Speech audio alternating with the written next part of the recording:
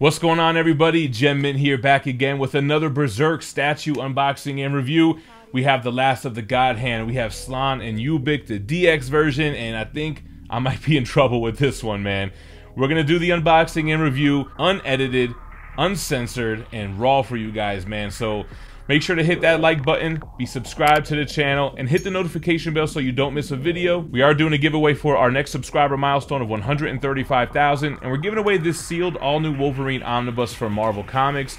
Stick around to the end, and I'll give you more details on that. Before I jump into the unboxing, guys, you got to make sure to download and follow me on Whatnot. Absolutely the best app to buy and sell comic books. Takes everything good from eBay and YouTube live auctions, merges it together, and it has none of the BS that comes with it. You don't have to deal with PayPal. You don't have to send emails and follow-up emails. You don't have to worry about eBay's crazy rules.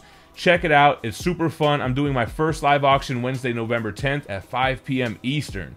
With that out the way, let's jump into the unboxing. All right, guys, let's start with Ubik. He's got a little bit of a smaller box. To my surprise, a couple of pieces. So removing the tissue paper, we'll take a look at the instruction pamphlet that kind of got a little bit damaged, but no big deal. It shows where the pieces lie in the box. On the back, it has a little assembly guide for Ubik. Not really needed, but it's still there. Nice to have. So let's get rid of that, and let's look at the base. So number 70 out of 750 for the DX. The DX comes with Ubik, as well as the additional portrait for Slan. Same sub base, and pretty much the same base that we've seen for all the God Hand. The Sea of Sorrows, bloody faces in the base, the kind of remnants of an egg from the bellet. Looking at Ubik's body, I love it, man. His little creepy little hands and his very insect-looking body. I love that green metallic shine to it. The pink is kind of coming from my lights in the back. I did lose one of his little flippers on the right there that I ended up gluing back together. No big deal. Great paint job on this thing. Super creepy, just like Conrad. I didn't even see the little pole here. It was stuck to the tape, so this will be the pole to attach him to the base. Then the portrait, super creepy. Kind of gives me like Mojo from the X-Men vibes. He's got these glasses that feel like they're sunken into his face. That evil grin with the purple lips, the veins, and you can tell from the back, maybe not on video, but a translucency to him. Let's go ahead and plop the base down on the turntable here. Not that big of a footprint for this one. We'll go ahead and get that pole there in the middle. And then let's go ahead and get the body on the pole. So a companion piece, I figure you'd want to put him behind other pieces. I might put him behind Conrad. And then let's go ahead and stick the portrait on there. Super creepy little guy, little cockroach insect type of monster. All right, guys, before we get into Slan, a quick shout out from one of our sponsors, Street Level Hero. SLHLA.com has exclusive variants with brand new drops every Tuesday and Thursday. Just released this amazing Psylocke and Wolverine variant cover. You can save 10% on it by using the code GEMMINT at checkout. That's good for any item on the store every time you shop there. Just like their sister site, THATSPIDERMANBOOTH.com. They have $30 mystery boxes where you're guaranteed 5 comics of retail value, and one of those lucky boxes is going to have their giveaway prize. This round, it's a copy of Batman Adventures 12, the first comic book appearance of Harley Quinn. It's an ungraded raw copy, and this round will end on November 10th, same day as my first Whatnot live stream. Save 10% off of a box, and that's good every time you shop there as well. And now onto Slan. She does have 2 pretty big boxes. It does have some pamphlets. Here is kind of like the other Berserk pieces. Guts, the Black Swordsman, Berserker armor, Griffith and Zod. Then Femto, Slan, Ubik, and Zod in a Paso form. It has an extra flyer for Isidro, which I did do a review on. Still have him with the rest of the Berserk display. And then lastly, the package contents and the assembly guide on the back, which is way more helpful because she's got 2 sets of wings here, and it's kind of important to know which ones go first and stuff like that. So let's get the lid off of this box. Very nice. We'll remove the tissue paper, the packaging supplies, and there we have it. So let's start by looking at the base here. Not overly heavy, but it's still got great weight to it. Pretty basic. Brand of Sacrifice, her name, same sub base, same type of egg base, and again, those bloody, glossy faces in that deep blood red base.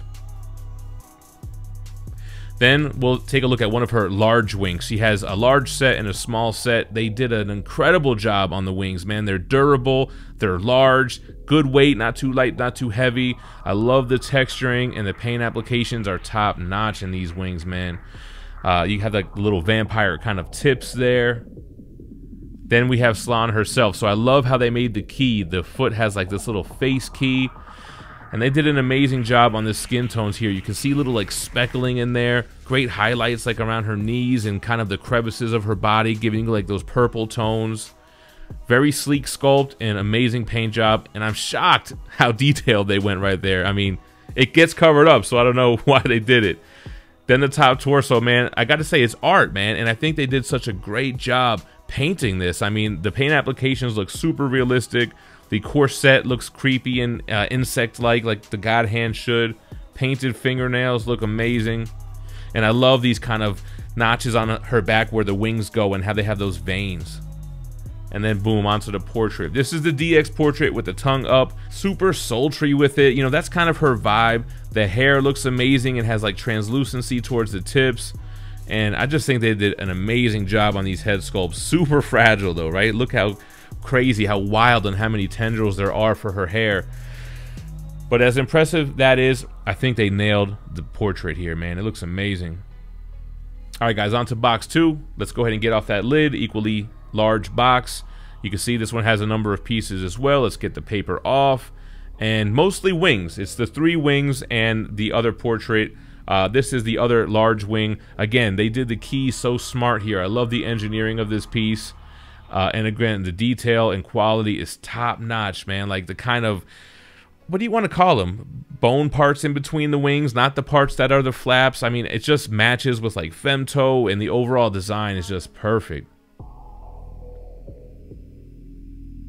All right, then we have the 2 smaller ones. Very similar. You have a face peg on the bottom of it to help keep it secure. They also have little pegs or magnets that go on her body on the top and small of her back. You can see the texturing. That leather-like texture looks awesome. Again, the little claws and just those parts right there that I was talking about. I don't know how to describe them. Like the bone part of a bat, you know?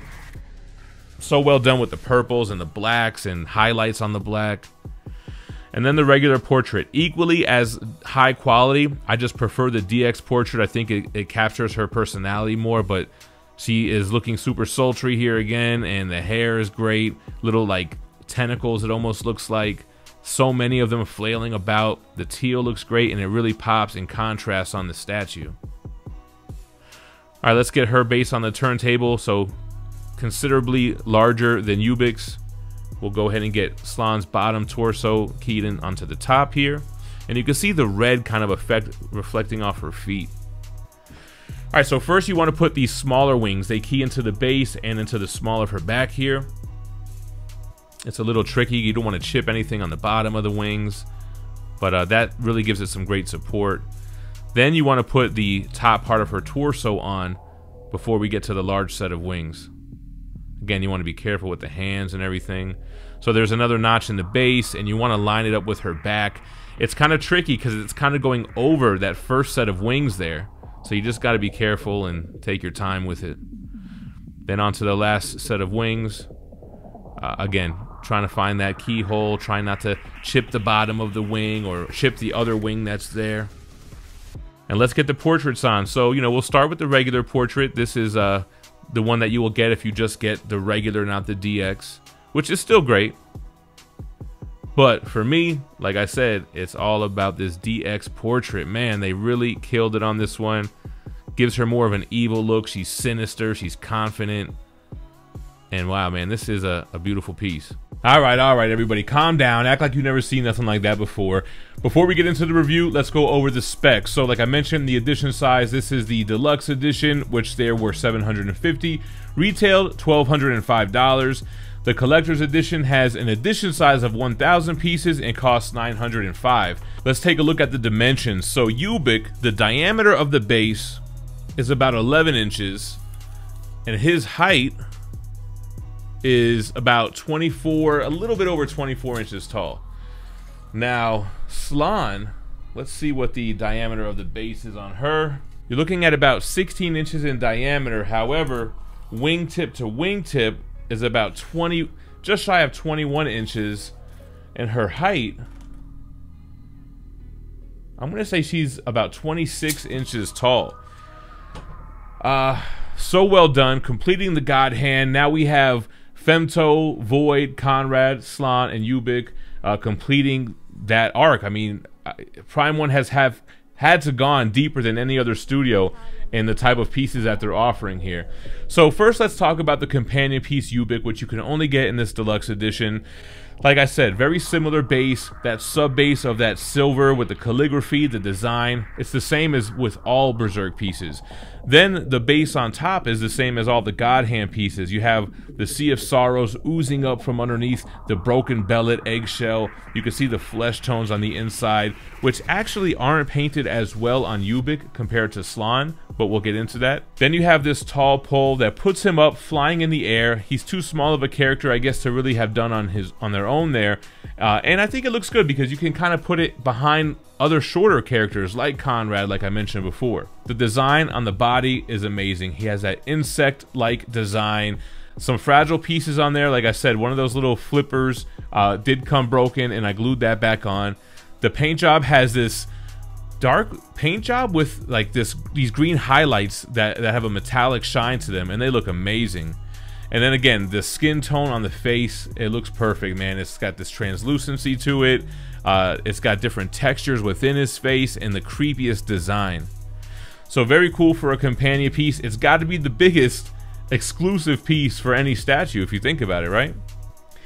Alright, now on to Slan. So, let's look at the base first. Very similar, right? Just on a larger scale. Same sub base, same Sea of Sorrows on top, although you can see more of a pinkish flesh on the inside of the eggshell, which doesn't really come off as prominent on Ubik, which I guess makes sense. It's the focal point, it's the larger piece. Then you have Slan standing in the middle of this hill here, and man, very sexy. She's got her feet showing, and you see like the highlights of the red base glowing on her feet.